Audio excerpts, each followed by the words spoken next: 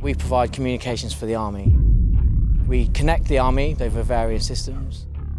We detect the enemy using cyber, signals, intelligence and electronic warfare. And we protect our personnel and information from cyber, electronic attacks and also physical attacks.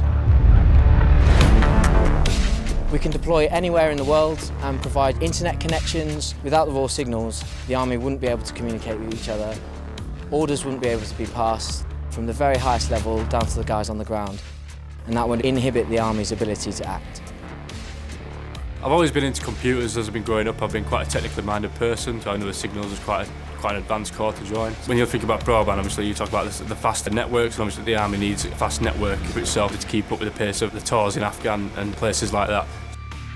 We've done everything from just switching the phones when the phones were broke to the cables to actually looking after the network. Being an engineer, I had lots of pre-deployment training, so I knew my job. It was something brand new that I'd learned from people that absolutely love computers. I learned all the real-life skills I need.